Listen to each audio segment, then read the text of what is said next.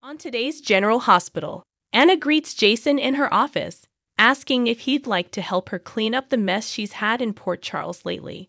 She tells him a bit about the explosion and the diamonds and wonders how long he's been involved in Holly's plan. "I don't know what you're talking about." But before he can go, Anna tells him they're not finished by a long shot. She thought they were friends, and when he says they are, she asks for honesty. They both acknowledge that there are things they won't tell each other, and Anna laments them having a friendship with secrets. "Your loyalty to Sonny will always come above everything and everyone else. But she'd still like his help in finding Valentin. You'll have it." He tells her he'd be sorry if their friendship ended, then leaves.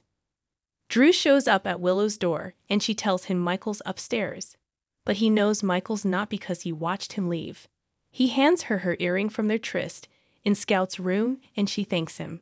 Drew says he's sorry about her lying. He flirtily tells her he sees her blush every time she does it. Willow says she's grateful, but wants him to keep his distance now.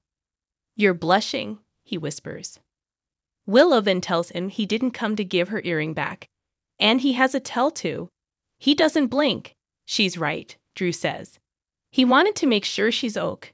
"That's great," she says, "but he needs to stay away." All she wants is to stop lying to Michael, but she can't.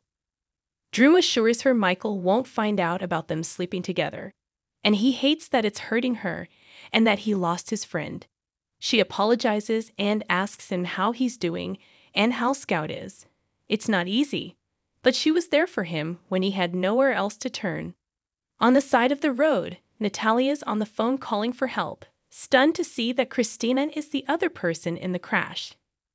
They sit on some boulders next to the accident and take stock.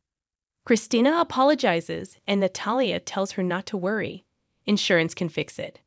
Natalia heard about Sam, and Christina starts to open up. Michael is over at Sonny's talking about Sam and Dante. But the real thing on his mind is his marriage. He thought their relationship would always be good and easy, but he's worried he's wrong now. That they aren't a team anymore and can't be honest with each other anymore. Either of them. Sonny tells him that they can get through problems. But as Michael is about to tell him more, his phone rings. It's Natalia and says she needs him. Christina's in trouble. Christina talks about how she lost her sister and her baby. And while she was in the cemetery, she suddenly realized how she'll never see them again. Ever. She thanks Natalia for being great, but just asks her not to tell her mom. She's got too much going on. Natalia agrees, but says she called her dad already. "As a mom, Alexis will never not worry about you." Christina asks how Ali is doing, but Natalia says she hasn't called back yet. But she sees her out there living her dream. Christina reassures her that her daughter will never stop loving her, hurt or not. She then talks about how Sam was the strong one, but Natalia insists that's not true. Christina is too. Sonny shows up and he and a relieved Christina hugs him. Felicia finds Sasha in a hospital room and asks her what happened. Sasha tells her about the kidnapping, explosion, and her mother. Felicia tells her she's known Holly for a long time and seen all the damage she's caused. But she's like family, and Robert is family, so Sasha is too.